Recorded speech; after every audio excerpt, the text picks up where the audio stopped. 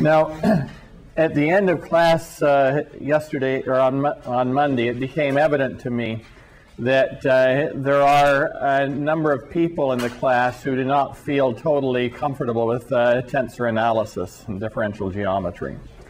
And I was hoping to sort of do a little bit as I went along as part of the physics, and everybody would have seen enough that, that they felt comfortable, but I think that's not really the case. And so what I'm going to do today is simply stop for 1.5 hours and do only mathematics. And then on Monday I will return to the physics. So I'm going to do the mathematics of vector and tensor algebra, both abstract and with coordinates and with bases. I'm going to do differentiation of tensors, connection coefficients. I will do curvature, the Riemann curvature tensor, and that's about all I'm going to do. And I think that at least 1/3 of the people in this class already know this subject cold, and I would appreciate their leaving. Thank you, thank you. You're warming the cockles of my heart, Michael. You're warming my heart by leaving. Goodbye. And there are a lot more of you that I know you know. You don't need to be in here, Patricia. So please, when you start getting bored, walk out. I want to direct this at the people who are not familiar with this subject, and so if you're just bored, please just don't hesitate to walk out. So there will be almost no physics at all, just mathematics. I am giving you on this assignment sheet a recommended reading that contains the material I'm doing, but it contains it sort of interspersed with the physics. And I thought that it would be useful to just do the mathematics in one lump, which is not the way it's done in the reading that I'm giving to you. So you just see it as a piece of mathematics, which we then can use next week. We'll focus in on the physics. Okay, so I want to talk about space-time, which is a four-dimensional manifold. It's a four-dimensional space that is sufficiently smooth that we can do all the things that physicists want to do. Or we could be talking about any other manifold. Manifold is a fancy mathematical word that just means a space that is sufficiently smooth that you can do things you want to do, basically. And so this manifold has points. The points, such as this point P, if we're talking about two-dimensional space of the blackboard, it's the obvious thing. It's what I've drawn. In space-time, a point is an event. It's a particular location in space at a particular moment of time. And so a point is a fundamental elementary concept that we deal with in this subject. And then we also have, for points that are very close together, we can draw a little arrow reaching from one point to the other. And I'll label that as delta P with an arrow over it. And that's a vector. But as I hinted at yesterday on Monday, you have a problem with long vectors in the sense that long vectors don't live in the manifold if the manifold is curved. They live in a tangent space. And so if I want to draw a vector as something that reaches from one point to another, it's got to be real short. And it exists as a well-defined vector only in the limit as it becomes arbitrarily short. But I will use that as an elementary concept from which to build up long vectors in a moment. So this is a separate, so I have a point P, delta P is a separation vector and is meaningful only if this vector is arbitrarily small.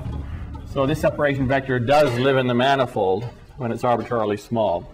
Then I want to talk about a curve, which is a point that varies as you vary some parameter. So zeta is a real number that varies over some range, such as from 0 to 1. And so here is such a curve. Here is the point P of 0. Here's the point P of 1. Here's the point P of 2. And then we have the concept of a tangent vector, the vector that is tangent to this curve, which is, I will write as dp d zeta, zeta being the parameter along the curve. and that is defined as the limit as delta zeta goes to 0 of the separation vector that reaches from p of zeta plus delta zeta to p of zeta. That's a separation vector, and then I divide by delta zeta and take the limit. So when delta zeta is very small, this is a meaningful separation vector that actually lives in the manifold. But then I blow it up and make it big by dividing by delta zeta and taking the limit. And when it becomes big, it lives in the tangent space in the manner that I described before. What are you doing here, Alan? I'm just going to do mathematics today. You should go away. Okay, so this guy lives in the tangent space. So that if, for example, my manifold were the surface of the Earth, and my curve is running over the surface of the Earth, and this is a little delta zeta reaching from the point zeta plus delta zeta here back to the point, from the point p of zeta to p of zeta plus delta zeta. And then when I take this limiting process, I get that vector that lies in the tangent space that is a flat space, tangent in some higher dimensional embedding space, tangent to the curved space. And so if you do this mathematically in the language of embeddings, if you want to take four-dimensional space-time and embed it in a higher dimensional flat space, and you want to be able to do it always, including preserving topology, I'm told it takes 96 dimensions. And so here's a tangent space that lives in 96 dimensions, flat, and that vector lies in it. If you don't want to preserve topology, you can get by with a lot less than 96 dimensions. So that's one way to think about it. I'm going to return to this issue of what is the meaning of a tangent vector in a few minutes, because rigorous mathematicians feel very uncomfortable with talking about it in this way. They want something that they can feel much more confident of what they're doing. Okay. For the moment, the tangent vector is defined by that limiting process. So these are a set of fundamental concepts that we deal with, all of them coordinate independent. But we also want to deal with coordinate systems as useful computational tools. And so I denote the coordinates by x alpha as a function of p, where alpha runs over the dimensions of the manifold. So it's from 0, 1, 2, 3 in space-time. It would run from 1 to 2 on the surface of the blackboard. And so, for example, x0 is just some function of p. So you pick a point p in the manifold, and x0 has some value. This is the point p. x0 may have some value 17, for example. And so this is a real valued function of location in the manifold. And these are 4 real valued functions of location in the manifold. But there's a one-to-one mapping, at least over some coordinate patch, a one-to-one mapping between points and coordinate values. So p can be regarded also as a function of x0, x1, x2, and x3. Or we write this more generally as p is a function of x alpha, where the x alpha really means the full set of coordinates, x0, x1, x2, x3. And so we can regard the point as a function of the coordinates, or the coordinates as a function of the point, either one. So the point and the coordinates carry the same information. They identify the event in space-time. But that p is not the same as the curve that's right. And so, and this is a good mathematician would not use the same symbols. This is q. Okay. That is. This is some other function, and so I might have a point q here, and I regard q, this point, as being some function of those 4 variables. Okay. Now, having introduced a coordinate system,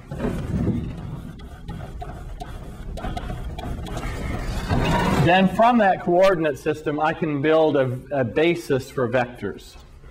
So this is called the coordinate basis associated with this coordinate system.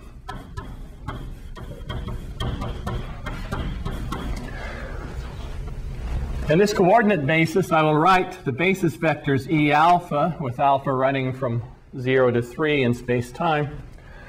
And they are defined to be the derivative of P. Well, I've used the symbol Q up here. So the derivative of Q with respect to x alpha, partial derivative. And that's holding the other x's fixed. And so if I draw, for example, on the surface of this sphere up here, if this sphere were the manifold, and if I have spherical polar coordinates on here, this is my coordinate system.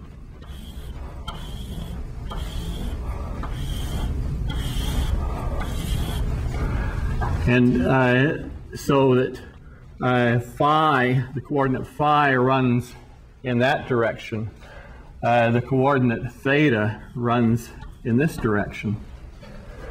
Then one of the basis vectors is E phi, and that's the derivative of my point Q, which is a function of phi and theta with respect to phi, holding theta fixed. And so let me just draw that. So derivative with respect to phi, here is, let's say, phi equals 0. And phi equal pi over 2 is somewhere over here. So phi equal 1 is about there. And so the derivative of Q with respect to phi, holding theta fixed, is a vector that has about this length, but it lives in the tangent space.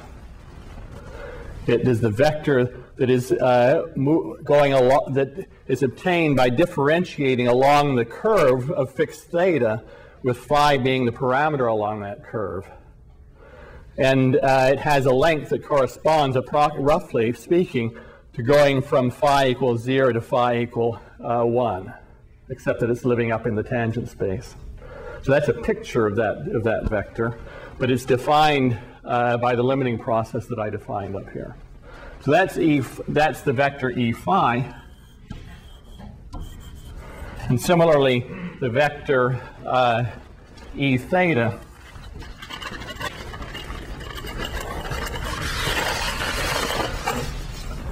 is going to be something like this. And those vectors span a tangent space. And the tangent space is the two-dimensional plane that is tangent to the Earth at this point. And so they span this tangent space. And all of the vector and tensor analysis that we do at that point is done in this flat plane that is the tangent space. And if we were doing this at a different point, the tangent space would be a different tangent space. And the vectors that we would be dealing with would be living in that tangent space. Okay? Any questions?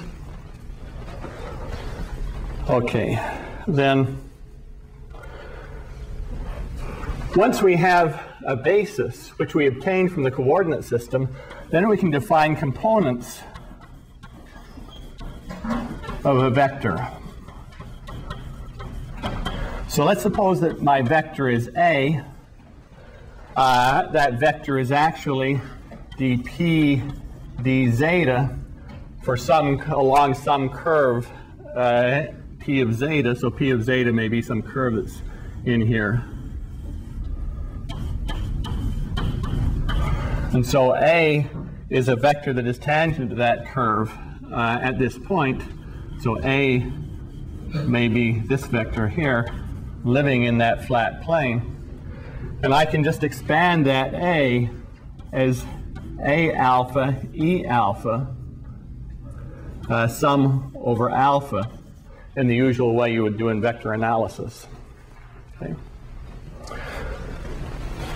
Now, as I mentioned on Monday, I want to abandon writing down all these summation signs. So whenever I have a repeated index, in this case with one index up and the other down, and the reasons for this will become clear later on, there is automatically assumed to be a summation. So this is a sum A0, E0 plus A1, E1, A2, E2, A3, E3. This vector is dp d zeta. That means we obviously also can write it as partial of p with respect to x alpha dx alpha d zeta, just using the mathematics of differential calculus, but where one of the entities in here is a point, rather than is a point. But nevertheless, all the mathematics of differential calculus goes over when we're talking about differentiating points in this way, because that algebra of differential calculus is based on the limiting process that's used in defining derivatives, and it's based on nothing else. We've used the same limiting process in defining derivatives of points to get ourselves tangent vectors as we always do in calculus. Okay?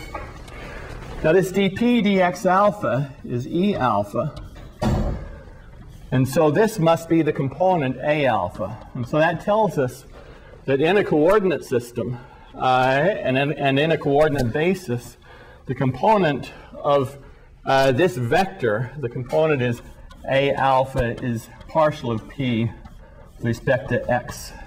I'm sorry. The component is dx alpha d zeta. So the alpha component of a tangent vector is just the derivative of the coordinate with respect to the parameter along the curve.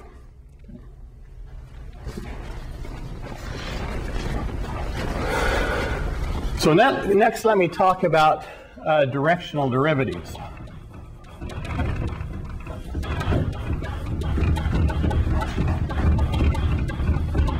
Now, for the moment, directional derivatives are things that differentiate scalar fields.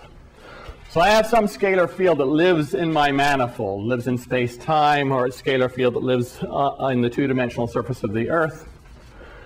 And let me call that scalar field psi. It's a function of location in the manifold. And I want to discuss the derivative along my vector A of psi. Now, that derivative along the vector A of psi, since A is dp dz, let me back up. I want to think about how to present it, okay? Let me present it by appealing to your prior experience of what this thing ought to be. Your prior experience is that ought to be A alpha d psi dx alpha. That's what you would regard as the derivative along A of some scalar field from prior experience. Okay?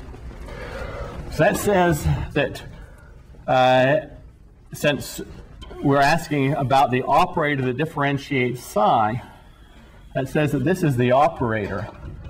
That is that dA, the derivative along A, is A alpha d by dx alpha. A alpha, of course, is just dx alpha d zeta, partial with respect to x alpha.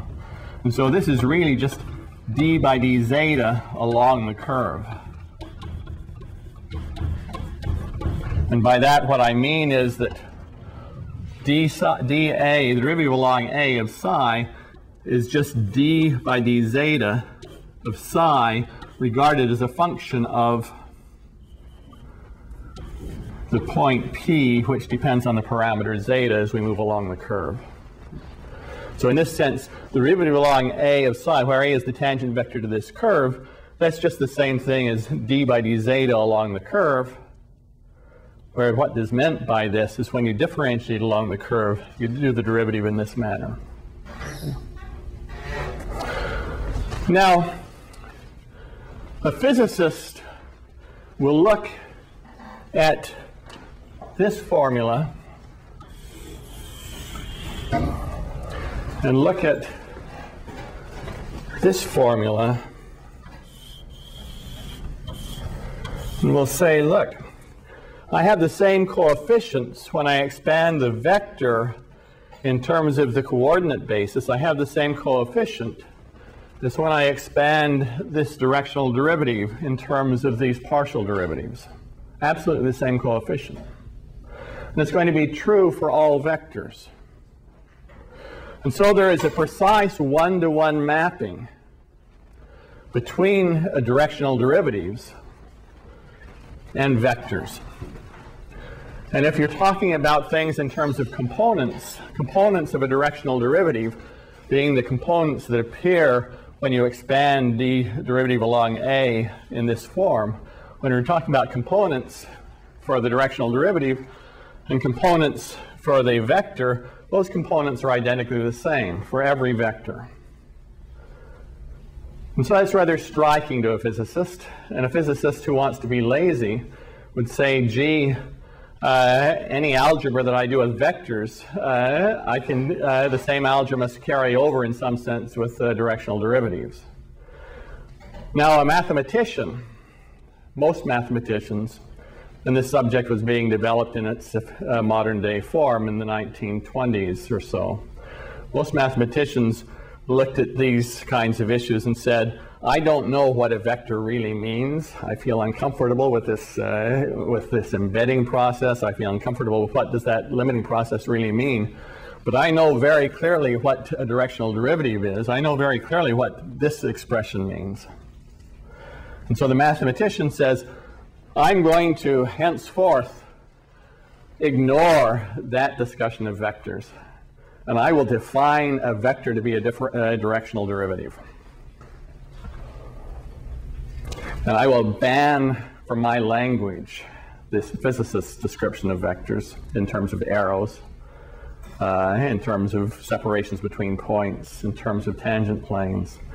And I will use in my language always forever thereafter, a vector, the vector A is this directional derivative.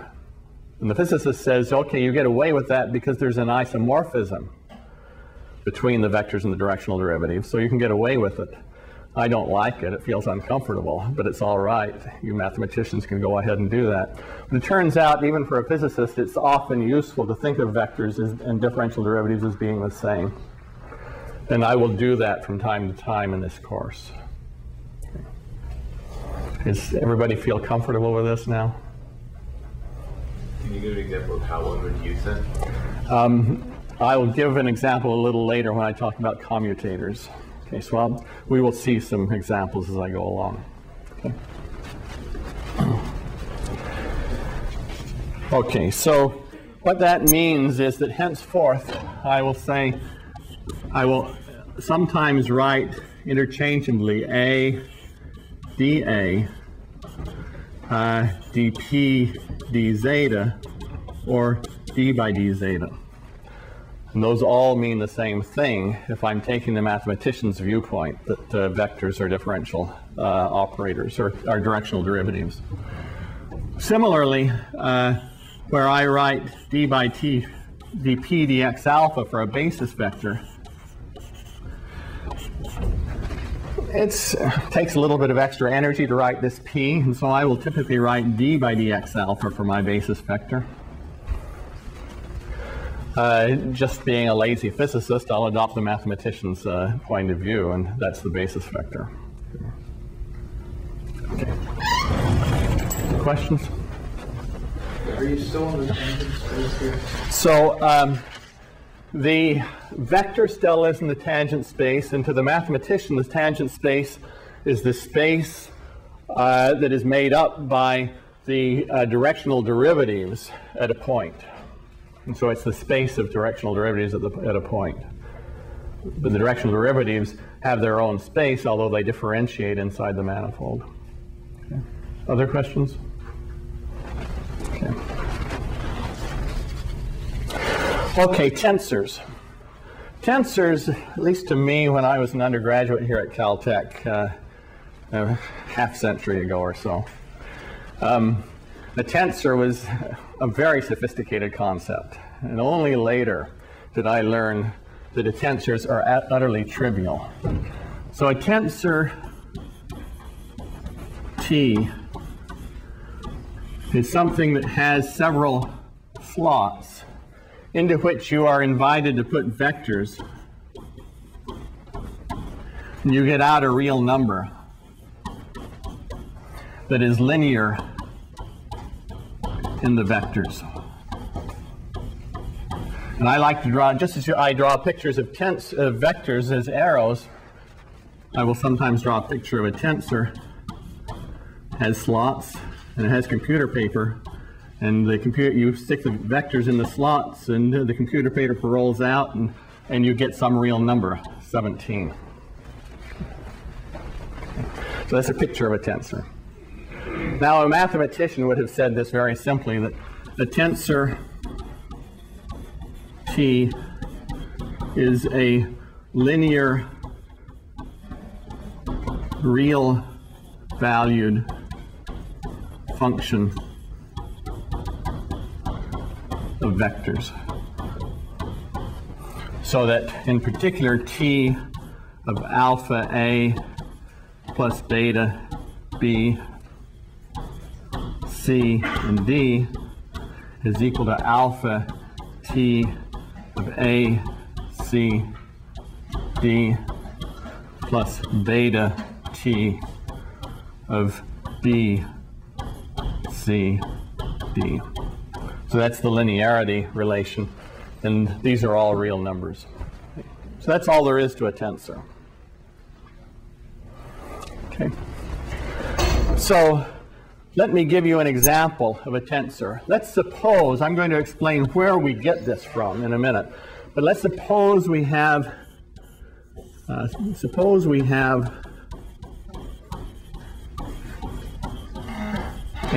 meaning of some inner product.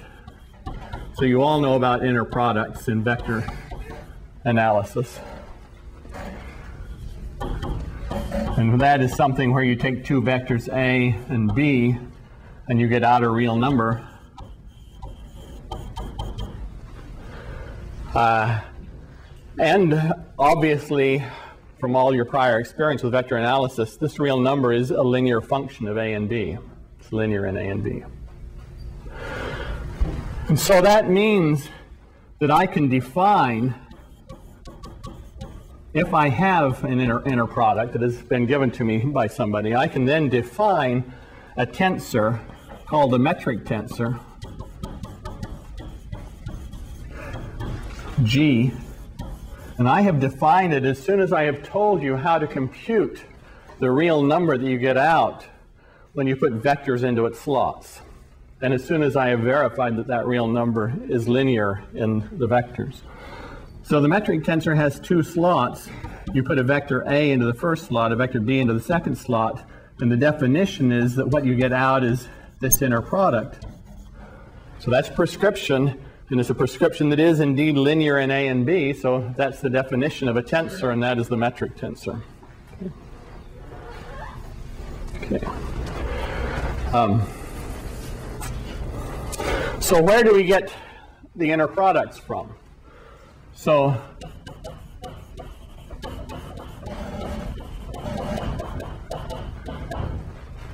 if we're working on the surface of the Earth or some other manifold that has what we call a positive definite metric, but let me not go into that at this point. Simply say something like the surface of the Earth or something like Euclidean three-dimensional space. Let's draw it on the surface of the Earth. And if I have then a separation vector, so it's got to be a little tiny separation vector in order to lie in the manifold, delta P, and this is in a space, it's not in space-time, so I'll draw a squiggly underline instead of an arrow over it. I just like to do this to distinguish space from space-time. Okay. Then the inner product of P with itself, which we might call delta P with itself, delta P squared, is defined to be the length of delta P squared, where length is measured by setting down a ruler in here, on here. That defines an inner product of an infinitesimal vector with itself. Linearity then gives you the inner product of any great big vector that points in the same direction of itself, just linearity of the inner product. So we have inner products of vectors with themselves, and then A dot B by vector analysis must just be 1/4 A plus B squared minus A minus B squared. So from the inner product of this vector with itself and the inner product of that vector with itself, we can construct this combination which gives us the inner product of A with B. And so the key point is that if you're in a manifold where you have a concept of distance corresponding in the manifold, distance along some curve, distance say between two adjacent points that are very close together, if you have that concept, from that you can get the inner product, and from the inner product you get the metric. So in space-time, similarly, in space-time, appealing back to what you know from special relativity already, if I go to a small region in space-time, even though space-time may be curved, in a small region of space-time I can introduce a local Lorentz frame and talk about things in the language of special relativity. So I have time-like vectors, I have space-like vectors. If I have a time-like vector, so I have a tiny time-like vector that lives in the space-time manifold, delta P, and here it is, it reaches from this point, that event to this event. We know from special relativity, applied here in the small, we know that it's possible to find a reference frame. Let me start over again. Because this is a time-like separation, there exists a whirl line for a particle that moves along that vector. And so, as seen in the inertial frame of a particle, it moves along the vector. This vector points entirely in the time direction. And this particle carries with itself an ideal clock. And you can ask how much proper time does that clock tick in moving from the tail of the vector to the tip of the vector. That proper time is delta tau. I want to square it. I want to put on a minus sign. And that is defined. It's the definition of delta P squared. So having the basic physical concepts of special relativity, of inertial reference frames, of ideal clocks, we can thereby define for time-like vectors what is the inner product of a tiny time-like vector with itself. If we have a tiny space-like vector, call it delta Q, then in that case we know, and let's suppose that that space-like vector looks like this, then we know that we can find a reference frame in which this space-like vector lies in a surface of constant time.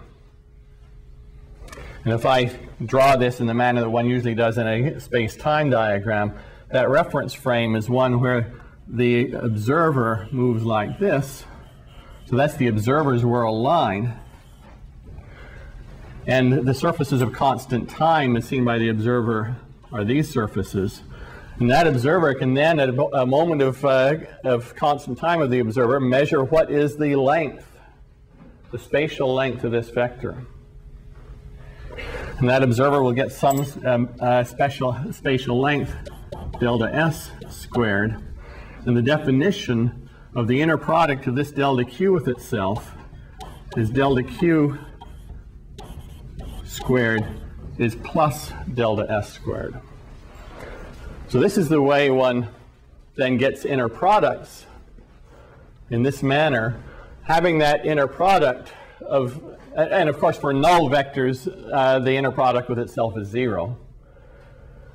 And so you have it for all infinitesimal vectors, and then you go through the same process as I did in Euclidean space, and then back to here, and you've got the metric. Now, this way of talking about the metric uses a treatment of time as being a real number. In some abominable textbooks, they introduce a time coordinate, x4, it's usually called, it is ICT, where I is the square root of -1, c is the speed of light, and t is time. I would like to know how many people have used textbooks where this is done. Doesn't Goldstein use that? Goldstein's abominable. The new edition of it. The new edition, he's switched. No. This use of imaginary time is bad for two reasons. First is you simply can't carry it over with any ease into general relativity, into curved space-time at all. It just can't be done in this manner. And the second reason is because in modern mathematical physics or theoretical physics, there is a concept of imaginary time, which plays a role in quantum gravity, and it is not this ICT. Okay? So if you go read Hawking, just read Hawking's little book, The Brief History of Time, you'll learn all about imaginary time in there. That's not this imaginary time. Okay, so I ask you to abandon thinking about an x4 that is ICT. But the price of that is that when we write down a metric, we wind up with this minus sign in the squared lengths of vectors that point in the time direction. You've got this minus sign. The squared lengths of vectors that point in the spatial directions, you've got this plus sign. And this sign issue is something you just have to live with. There's a price of having abandoned the factor of I in here. You have to live with it. But in fact, living with it becomes something that is far simpler to do when you're dealing with curved space-time than it ever would be if you tried to maintain this way of thinking about time. Okay. So, questions?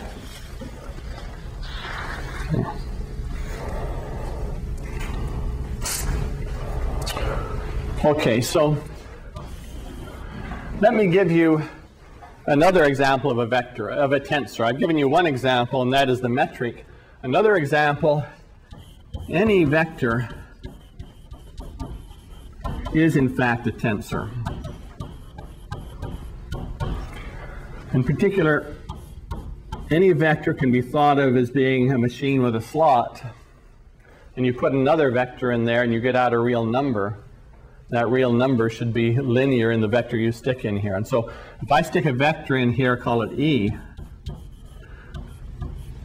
the real number that defines A viewed as a tensor is just the inner product, A dot E. That's obviously linear in E. So this, and it's real. So this is a perfectly good tensor. That's a definition of a tensor. There's a definition that says then that a vector can be thought of as an arrow, it can be thought of as a directional derivative, and it can be thought of as a tensor with one slot. That one form isn't in a dual space? Okay, so I'm not going to carry around dual spaces. I said this also on Monday, but I want to say it again very clearly. If you really do this subject properly, you carry around a bunch of extra additional mathematical structure. There is a dual space, which is called the space of one forms when you're doing it in a manifold. Then you have, in addition to one forms, you have two forms, three forms, four forms, so you have all of the mathematics of exterior calculus that goes along with that. And that gives you a lot of power for dealing with electromagnetic theory, for example. And it's something that is of considerable importance elsewhere in physics, but when you're dealing with gravitational waves, you don't buy much of anything by making a distinction between the dual space and the vector space itself. So for those of you who know about dual spaces, I'm going to abandon the dual space, I'm going to use the one-to-one mapping between one forms that live in the dual space and tangent vectors that live in the tangent space to simply abandon the one forms and talk only about tangent vectors by using that one-to-one mapping. Okay.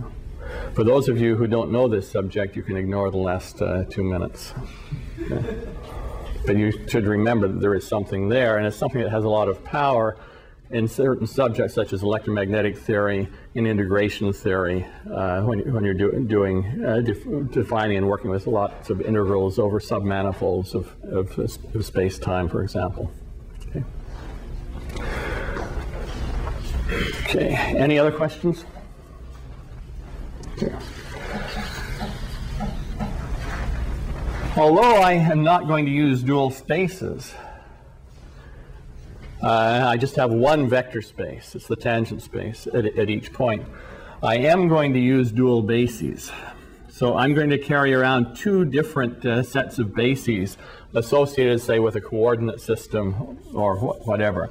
So let me go over. I want now, in introducing this subject, to abandon any assumption that the basis vectors I'm dealing with are these coordinate bases. They could be any set of basis vectors that live at this point. Okay. They might have come from a coordinate system, or they might not have come from a coordinate system. So let's suppose that at some point P, we have a basis of vectors E alpha. Then I'm going to define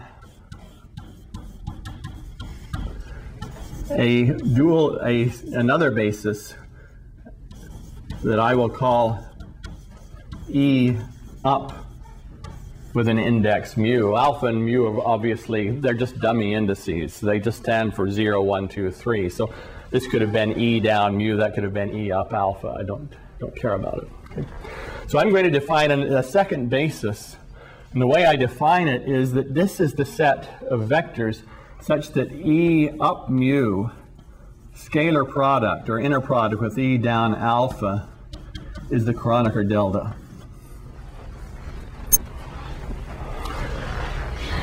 And if you think about it for a few minutes, you'll recognize that this is enough to determine completely what the E up mu's are, what the up basis is, once the down basis has been chosen. Because I have told you, you pick E up 0, and I've told you it's scalar product with all the E downs. If you know its projection onto each and every one of the E downs, then you know what this vector is completely. So you think about that a little bit, and I think you'll convince yourself that's true. Now, it's simply for a matter of convenience, in order to get a mathematical formalism that is very easy to work with. That's the only reason I have introduced this second basis. Okay. It gives us a formalism that where you don't have to memorize hardly anything. It gives you, that's what we call an index shuffling formalism, where if you want to write down an equation and you know the basic idea, all you have to do is line up the indices according to certain rules, and you've got it right. Okay. And if you don't do this, then you wind up with a formalism, a way of doing the mathematics where you have to remember lots of stuff. And since I have a lousy memory, I much prefer something that gives me automatic ways to write down equations and get them right. Okay. So I have this second basis then, and let me just give you an example in order to illustrate what is going on here. So the example is on the blackboard, and on the blackboard I could have a Cartesian basis would be one choice, where I would have E x, well, let's call it E1 pointing in that direction, and E2 pointing in this direction. And these are unit vectors, and they're perpendicular to each other. That's what I mean when I say this is a Cartesian basis. Then it should be obvious that E2 scalar product with itself is 1, and E2 scalar product with E1 is 0, and that's just what I need in order to guarantee that this guy is also E up 2. And similarly, this guy is also E up 1. That is, these guys have the property that the inner product of E up 2 with E down 2 is unity. Inner product of E up 2 with E down 1 is 0. And similarly for the other inner products. So for a Cartesian basis, the up basis vectors are the same as the down basis vectors. Suppose instead, though, I have a basis that is skewed, a non-Cartesian basis. Let's suppose that that E1 is a long vector like that, and E2 is a rather long vector like this, and they're pointing off. This is E down 1, E down 2. They're pointing off in a skewed manner of that sort. So then the question is, what are E up 1 and 2? So E up 1 has to be orthogonal to E down 2. So it lies pointing in that direction. Then its length is determined by the fact that its scalar product with E down 1 has to be unity. And since E down 1 is quite long, this is going to be relatively short. And so E up 2,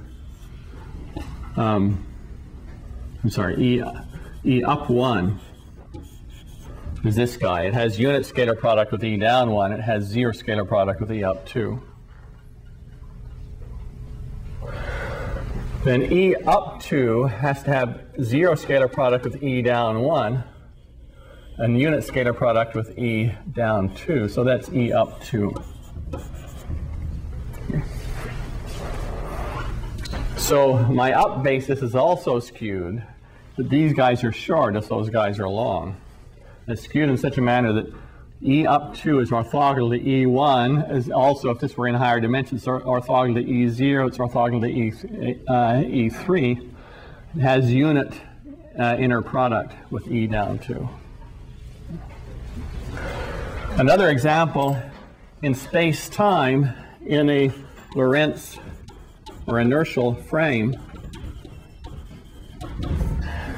E down 0 points in the time direction, and it has unit length. But unit length means that E down 0, because this time-like vector, scalar product with itself is -1. E down 1 points in a spatial direction and has E down 1 dot E down 1 is equal to +1.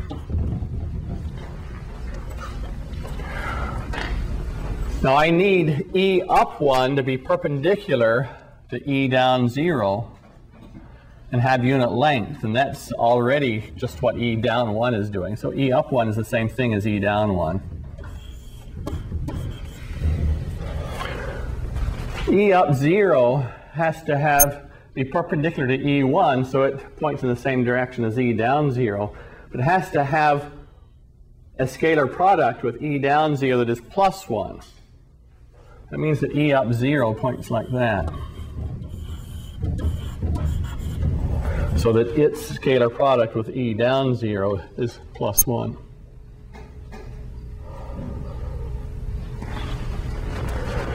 And so in space-time, this peculiar nature of time, the fact that time behaves different in physics than space does, it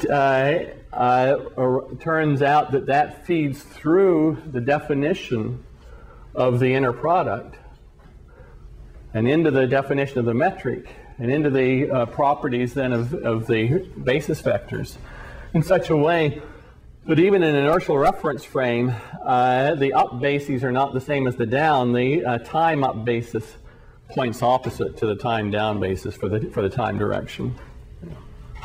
Okay. Questions?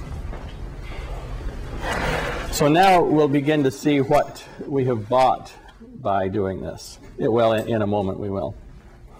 Before I do that, begin to see what we have bought, I want to introduce the tensor product of vectors. if I have two vectors A and B, or let's say three vectors, A, B, and C, from them I get a tensor that has three slots. And this is called the tensor product. And it is defined as soon as I tell you the real number that I get out when I stick vectors in these slots. So I stick U in here, V in here, and W in here. And the real number I get is A evaluated on U multiplied by B evaluated on V multiplied by C evaluated on W. The value of A on U, of course, is just the inner product, A dot U. This is the inner product, B dot V. This is the inner product, C dot W. So it's they multiply those three inner products together, and you get the value of this tensor on those three vectors.